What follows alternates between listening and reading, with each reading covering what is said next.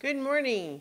It is currently 10:30 a.m. on Friday, October 30th, 2015. I'm Christiana Ellis, and I didn't really just get up, but I did just remember that I hadn't done this video yet.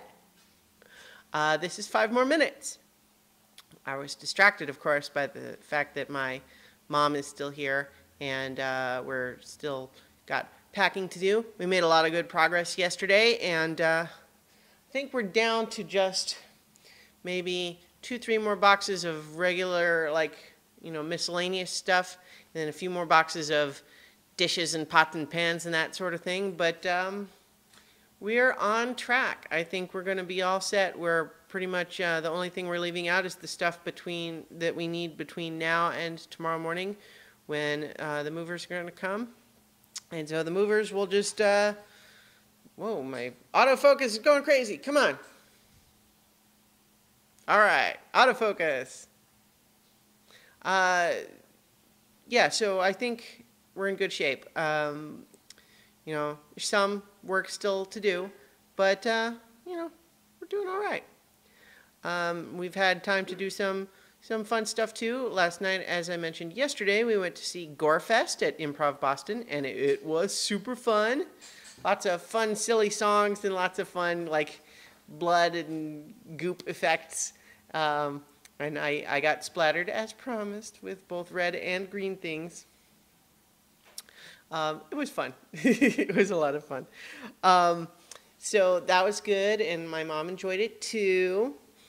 She has also really enjoyed, I introduced her to the unbreakable Kimmy Schmidt, because she doesn't have Netflix streaming where she lives, because she doesn't have, she has internet, but it's not really a fast enough speed to do that, because she's not out in the boonies exactly, but she's in she's certainly a more rural area, and so some of the options are more limited.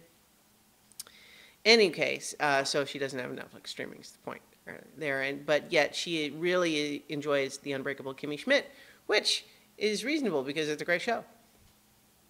One thing that I thought was interesting, though, just a nuance there, is that I think of that show as very similar in a good way to 30 Rock, which I also loved, and yet she loves this one and lukewarm on 30 Rock, which is like, okay.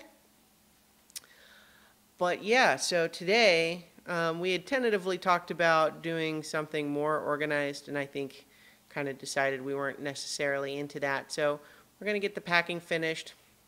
We may drive over and just walk around the new building just a little bit, because I can't get my keys yet or anything, but just to look at the neighborhood or something.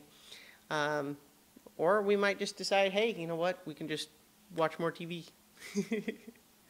So, that's the thing. And it is sort of starting to sink in, not that I'm questioning or having second thoughts about the move. I think I kind of had a similar thought about this the other day, but just this recognition of this is the last regular-ish day here, and tomorrow is the big move. It's just these are big things. Yeah, so just kind of, working on it. I'm going to have to come up with all new routines. I'm going to have to figure out where's the new grocery store to shop at, and where do I want to put all my furniture. I still haven't totally decided on that, because the floor plan layout of the new place is very different from here, so I have to decide. For example, it's it has a little area that could be a good office, except I kind of want my computer to be in view of the TV for a couple of reasons. Primarily, though, that I like to sometimes watch TV while I'm also on the computer. I don't have to justify myself to you. In any case, though, I have to decide where I want the furniture to go, because obviously, optimally, I will be able to tell the movers where to put it, and then I won't have to move it myself later. But, we'll figure it out. It'll be okay. It will. It will. It'll be okay. I don't know why I made that threatening. Were some of you planning to thwart my my move and make it not be okay? Were you? Were you?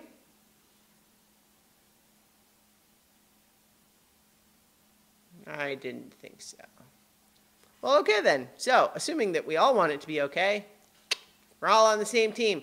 So, I will talk to you guys tomorrow for 5 more minutes.